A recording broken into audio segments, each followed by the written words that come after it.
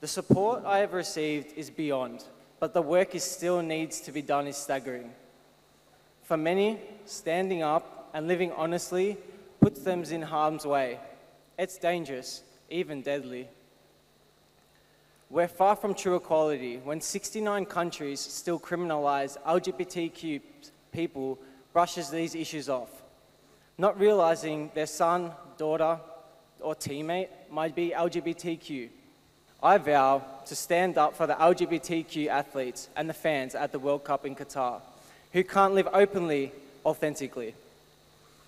Qatar, FIFA, the world is watching. Do you see us?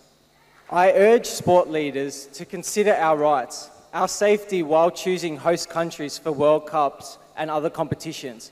We must do better.